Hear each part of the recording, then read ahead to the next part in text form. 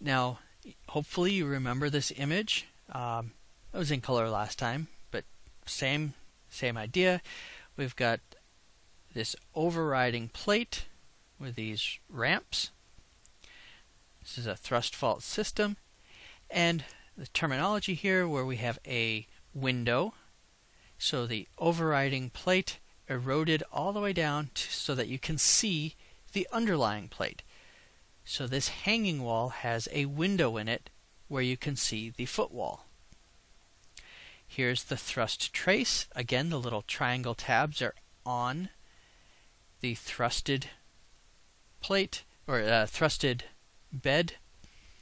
So the triangles are not pointing in the direction of motion. They're actually pointing opposite the direction of motion if that thrust trace is a straight line.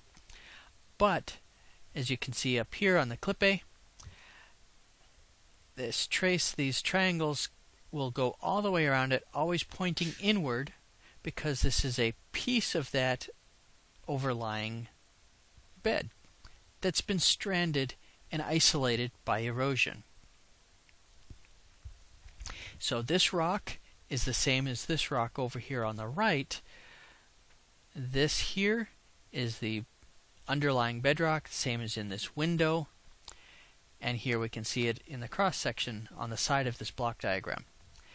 Now, easier than calling it the underlying bedrock and the overriding plate and the thrust plate and stuff like that, we have these two terms, allochthon and autochthon. They are odd words, and a lot of times they could be easily forgotten or mixed up, but I came up with an idea that hopefully will make it a little easier to remember which one is which. The autochthon is automatically there all the time because it's not moving. So the autochthon is automatically there. You know, that's the auto part of it. You might not see it if it's all covered by the allochthon, but the autochthon is automatically there no matter what. It's underneath or exposed as the case may be.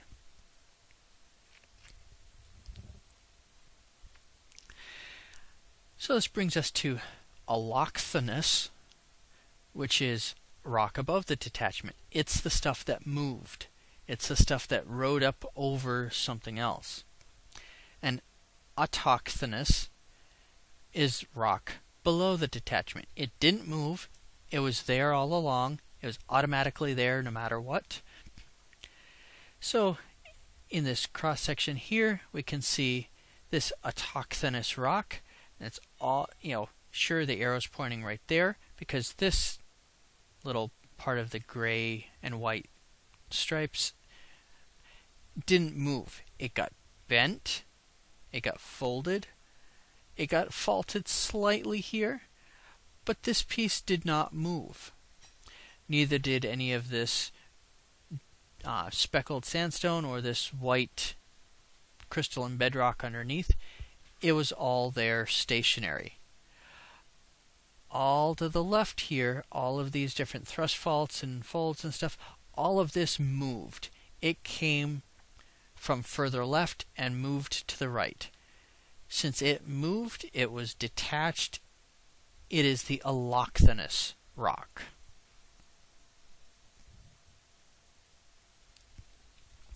So, what would we call this?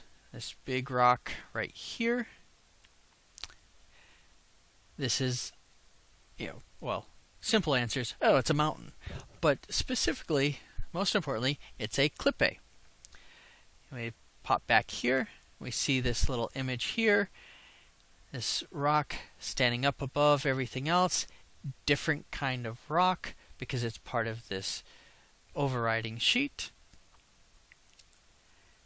Now in the actual photograph, we can say, oh yeah, that makes sense. The tree line stops there. It's different. It's less, weathered than this stuff down here, which has weathered into soil formation.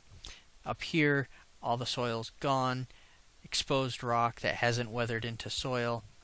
So the trees stop there. We've got another one back here in the left-hand corner.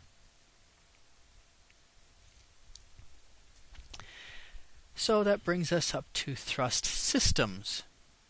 A thrust system is simply a family of related thrusts that ramp up from a single detachment fault. So a thrust system is a bunch of thrust faults that are all related. They started to form together. There are two different end members, suggesting that an imbricate fan or a duplex in its purest form are the extreme cases, but reality suggests we have a mix of the two a lot of the time. That's what we mean by end members. So these are the two textbook cases, the two perfect examples of what get mixed together to form all the real cases. So the first one, the imbricate fan, starts off with a detachment fold, starts ramping up, and the fault does not reach the surface. So you notice the dark line here is the fault, and it ramps up, but this dotted line here, there is just folding. There isn't actual displacement. And so to get the rock to accommodate the fact that the fault does not reach the surface, it has to fold sharply. As that happens, it's very possible for new detachment and a new ramp to start forming, because that will be easier. This happens because this rock underneath is more brittle than the rock above it. This is based on rock types, so we have something more plastic overlaying something more brittle. So once we have fractured and faulted the brittle rock, and the plastic rock starts bending, there's a lot of weight here, this one can stop sliding and cause a new one to start sliding and fracturing. And so this incipient ramp, meaning the upcoming, it's going to fracture, it's going to fault, becomes the new current one. And then we have a new incipient ramp where the stresses are building up and the cracks are starting to form. And so this is time 1, we have one lobe of a fan. Time 2, we have a second lobe. By time 3, we have a third lobe, and they don't draw it here, but there would be another incipient ramp forming if the compressive stress continues. And you can see how we have this kind of lobed formation with a bunch of small-ish, small being a relative term here, ramp faults, or fault ramps rather, that do not reach all the way to the surface. And this is why we call it an imbricate fan, because all these lobes kind of create this fan structure in cross-section. A duplex, on the other hand, if we jump down to time 3, almost looks braided. The way this happens is the ramp